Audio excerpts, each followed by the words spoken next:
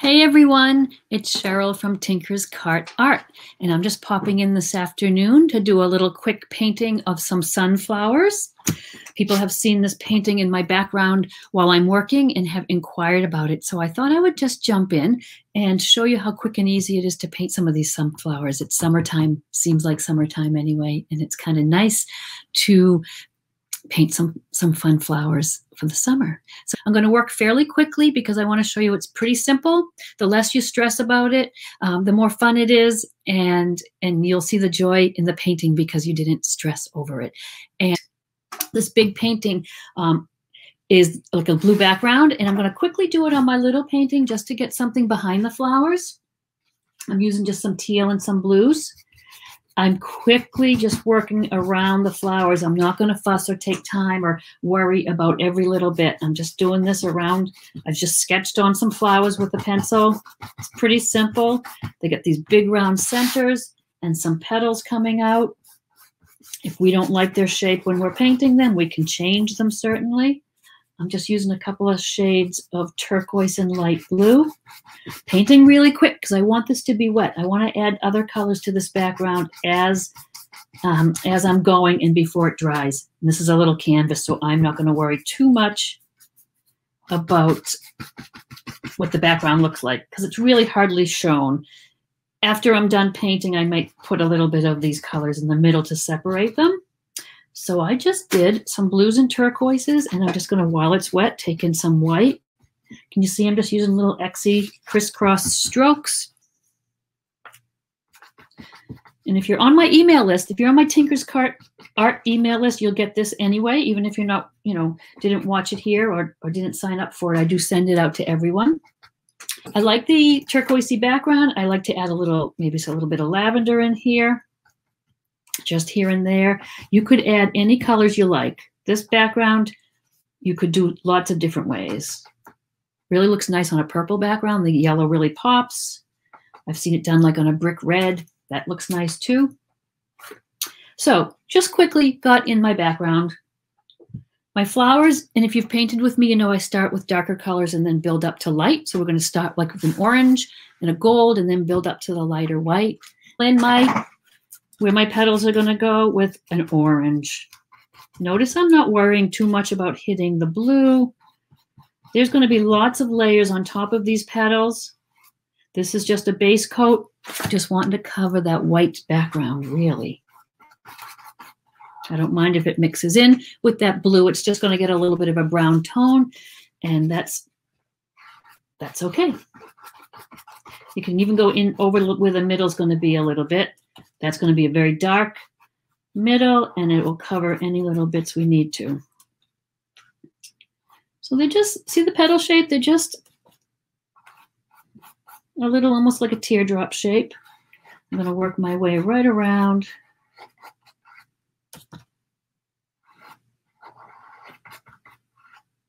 And I want to get that orange on there and get that to start drying. Really don't have a plan. I sort of just sketched a few of the sunflowers like I have there.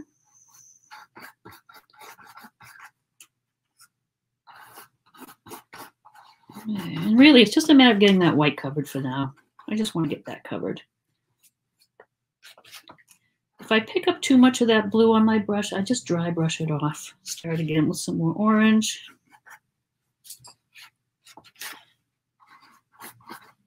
And I think I'll just do little bits of petals here because this guy, I think I'm going to have the petals go on top. You can see they're very layered here. There's some on top of one another. That's underneath there.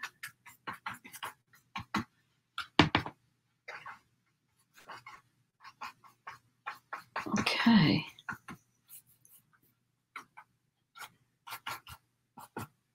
Now, I think I'm going to force that to dry a little bit with my heat gun because I just wanted to make this kind of a quick little tutorial for you. Usually I have patience and I wait, so I'm going to just give it a quick blast of heat just to get it dried so we can work right on top of that. If you don't follow me already on YouTube or Facebook, I'm Tinker's Cart Art, so please give me a follow. On Tinker's Cart Art Facebook page is a button to subscribe to my email list. I appreciate that. If you do, you'll always know what's going on. Sometimes Facebook doesn't send these things out. So I'd like to make sure that you know what we're doing. Okay, I'm using the same brush. I'm not washing it off. I'm just drying it off. I'm going to go into that gold color we have now. And I'm just going to go over a little bit on top. Yellow and gold is notoriously transparent. And you're not going to see it much here. Once I start adding some white to it, it really gets it a little more opaque and it will show up. But I want to put a layer on just as it is here. But do remember, if you have any colors that are transparent and you're having a hard time with coverage, a little bit of white will give them a little bit more of an opaque nature, and you will be able to cover things a little better. But can you see how ever slightly they're just getting a little lighter already? And I'm just almost just touching each little petal. I'm just using kind of a little C-stroke both ways. This is not brain surgery. It's just throwing on some color. I'm not worried about staying right on the petals. Like on these guys, I have no problem if I went over the edge a little bit, which I'm going to do afterwards on purpose when the paint's a little brighter. I'm going to take a little bit of white now, mix it in with some of that gold. You can see now how it's lighter and how it covers a little better. Another tip, if you have a flower and say it's a daisy and you have a yellow center or a yellow flower, you could always paint it in white first and then go over it. I know if you're doing a dark colored flower, say you're doing a maroon or something and you want a yellow center, if your flower is all red or maroon, that yellow is never going to cover. Do it white and let it dry and then put your yellow on top. So I've got this gold mixed with a good bit of white so that my yellows are going to start really popping when I put them over. It's kind of back and forth. I'm just kind of going back and forth with different shades that are on my palette. Sometimes I don't worry about covering the whole petal, like I said, because I don't mind those colors that are going to start being underneath showing. But you can see these look a little bit muddy, Barbara. They're a little muddy until I get those really brights on top and then some white highlights. So you'll see that as it progresses.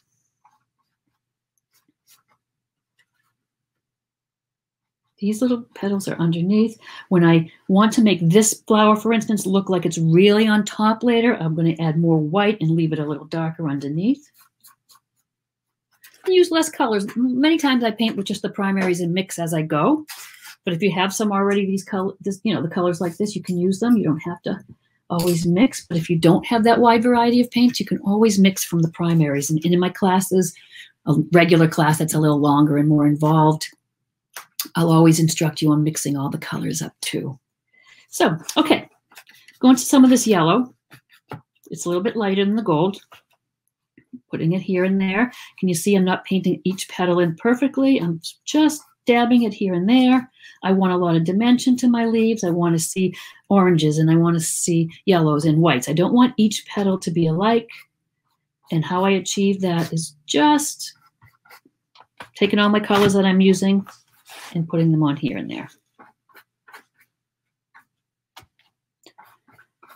I'll go back even with some of the orange if I need to. Can you see though, now you're starting to see a little orange, you're seeing a little of the lighter colors and the dark. Once I add some white even to this yellow, look at how much that pops. And you can see on here, I have some areas lighter than others, so they're not all going to be the same. Just keep going back over your petals, and you're going to step away and you're going to look at them and know what you like. Here's where I don't stick right to making them perfectly petals.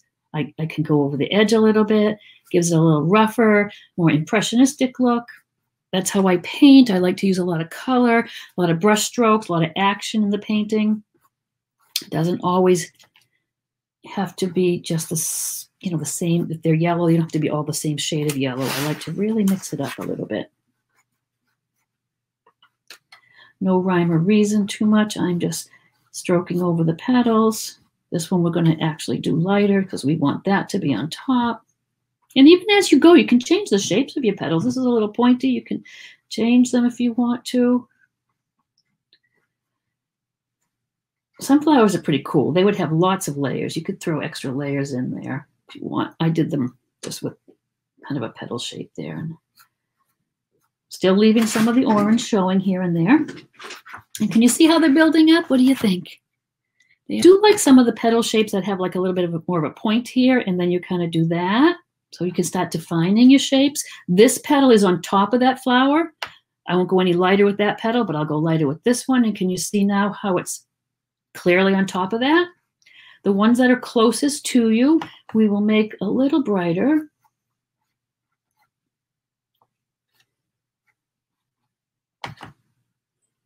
This guy's kind of behind some, a little bit behind here. That petal looks like we're going to make that petal on top there. So even like these petals are like two petals together. If we put a little light there, it separates them, and now this petal is on top.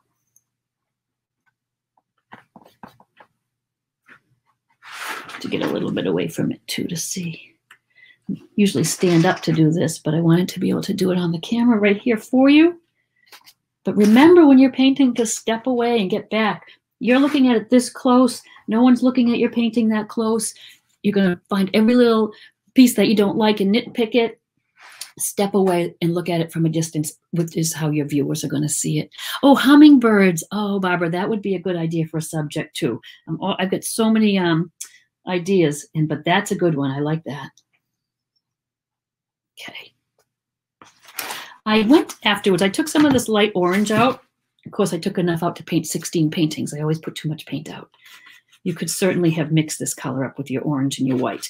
But I like this color to put in just here and there.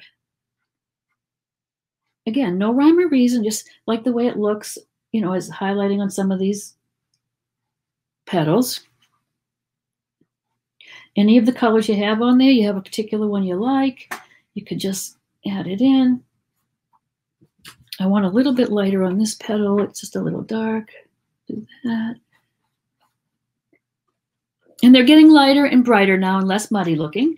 And so now I think I might take some of my, just my yellow. If I think I need something really needs to be bright, can you see how, let me lift it up. You can see some of these areas that are really bright. And I like it a little darker around where the center is going to go. It would be a little darker. The center would cast a teeny shadow onto the petals. So here and there, I'm just adding a little bit more bright. That one here. I just do them really dark. They're brown, but they're almost black. So I'm going to take a dark brown here, and I'm going to paint right over where my petals were. I'm not going to squish it right in there. I want them nice, big, and bold on here. And this brown is a little transparent, so we'll do a couple coats. Now, this center is under this petal, so we're going to do that. Nice and big, though. And I want this to be much darker, and look at how light it's coming out. It's because the paint's a little transparent.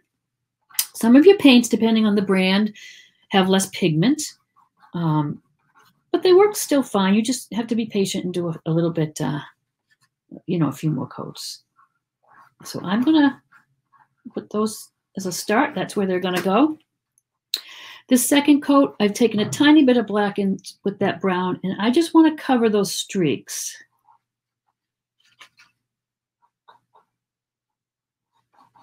I appreciate you guys that pop in and paint with me. It's a lot of fun. It's more fun to have somebody to chat with while I'm painting.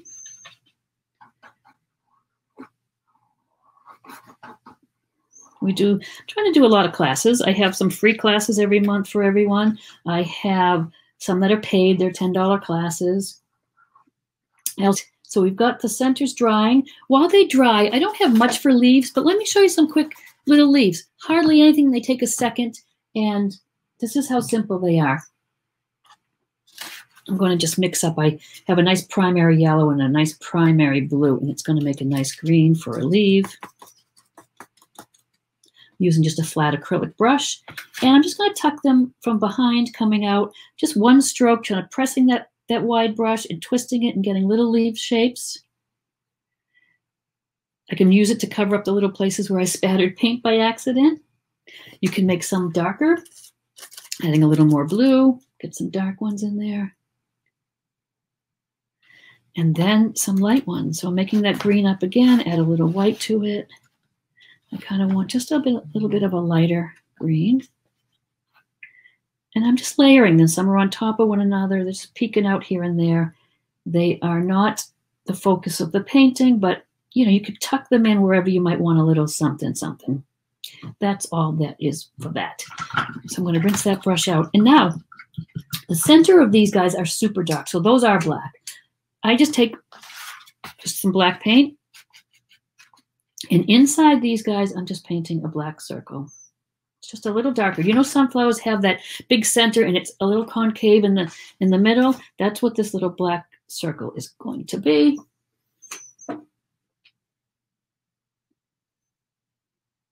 And your centers could be varied. They don't have to all be, I did an oval one, kind of more of a circle, more natural that way. They're not all picture perfect. Makes it look a little bit more natural.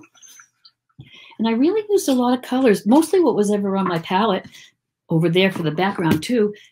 See the centers, how they've got little purple, some pink, all kinds of colors. I do them a little brighter here because that's going to make this area a little higher, and then it dips into that black. So I just get that kind of look by putting some lighter colors around the edge there. And any brush you want, you could use a flat or a round. I'm going to just grab this one here, take some of my orange. If it doesn't work, I'm going to blast it with the hair dryer, the heat gun, so we'll see. But around the edge of that, I think I'll go to a softer brush, is when I put something light. It is blending with that brown, so I may just hit that in a second with the hair dryer. Yeah, just with some light orange. And I really don't plan out. I just put them. And can you see now they're showing up much nicer because the paint's dry. And I'm using this bristly brush, which has got a lot of texture to it. And that is giving me these little streaks I like the look of. I'm taking the light orange and just going around the centers a little bit. Sometimes I bring it out here. Like the leaves, the petals, I add just different colors randomly, make it more interesting. And then really I went in with like a bright pink, like a fuchsia color. I don't know why, I just like the colors. And I just kind of put a few streaks here and there. I'm using a little bit of a light pressure so that it shows up. This color on the dark tends to blend in, but I'm just using a very light touch. Maybe a little of the purple, little of the light purple. It's almost of a blue purple that I use. I'm going to do this. I'm really just dabbing here and there. Right? And what else did I do? Some oranges. I've got that purple. The centers are pretty dark. I might go back to my black. I don't want just perfectly black holes. I'm taking the black, but I might grab a little of the purple or any color over here. Just so it's hard to see while it's wet. I'll show you when it's dry. It's almost giving it just a little bit of maybe a gray or whatever it looks like, but I just don't want it to be like a black hole. It is darker than the rest, but it just gives it a little something. And I finish them off by these little dots randomly around the edge. I'm not doing perfect little dots and spacing them perfectly equal. I am just going to take any color I want on my little round brush, and I'm dabbing it around. I am not trying to stay on the line. I'm going on the line sometimes. I'm going out. I'm going in. I'm just getting some texture and some color in there. And you can use whatever color is on your palette to do this. I'm going to go through quite a few of those colors. And I know this is kind of quick and loose, but I like the style. What do you guys think? Do you like to paint this way sometimes too? Just a little looser and rougher around the edges. If the yellow, of course, is going to be translucent, like I said, I'm just mixing it with some white. It's yellow on yellow, but you can still see it. And if you don't, that's okay, because you'll see the ones I put on the dark area. It doesn't have to show up everywhere. This is the fun part, the fun finishing touches part. So it's just showing you don't have to struggle to paint flowers. They don't have to look perfectly realistic. Got some white dots here. And you can also, use the back end of your brush and do some. They come out a little more perfect, but there's some that you could do with that. I'm barely looking at where I'm putting them. That one probably shouldn't go there because it's on top of a petal on the other side. So look at just a little water on your brush fixes any little boo-boos.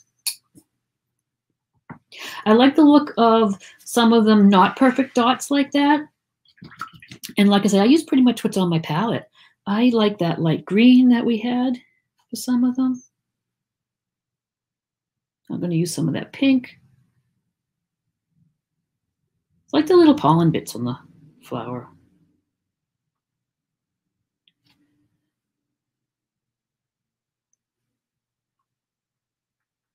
And you can do a little or as much as you want. I sometimes have to rein it in and step away, but it is fun. You can do the purple ones here and there. No, your sunflowers probably don't have purple in them if you looked at them really, but I like to make it fun and colorful. And then you step away and look, and then you can say, oh, what does it need? Does it need something? I'm not sure I'm done, but here's a little tip. Take a photo of it or hold it up in the mirror, because it's amazing that if there's something off or something wonky, you'll see it when you do that. Because as I'm painting here and I'm on camera, I look over at the video part of the painting, and boy, I can see things that are wrong pretty quickly. Like I see, looks fine to me here in person, right here, but on camera it looks really bluish. So I would just maybe take a little bit of a lighter bit and kind of put that there. Nothing to say you can't go back now if you say, oh, the paint has kind of sunk into the background. It's not looking as bright as I liked it. It's looking a little too orange or dull. Now you can go back and add a little more bright if you need to. If you think you've lost some of it, you can, if a petal's on top of another, you can really emphasize that. If it's gotten too transparent, you can certainly go back and put as many layers on as you like. So I've got all the colors, I think. I might want to just to tie the background in a little bit. I'm going to go to that light blue and maybe do a few. Maybe even a little lighter. So, and again, you don't have to get that colorful and crazy if you don't want to, but I think it's kind of fun. I want to get a little brighter. I got some nice bright strokes around the center there. So now that it's dry a little bit, I'm going to just do a little of that, keeping the paint a little thicker. And that's it. That's how quick and easy you can do these flowers. How long did it take us? How long have we been painting? About a half an hour. So that's not bad. Never mind the time I've been gabbing to you. So anyways, thank you guys for popping on.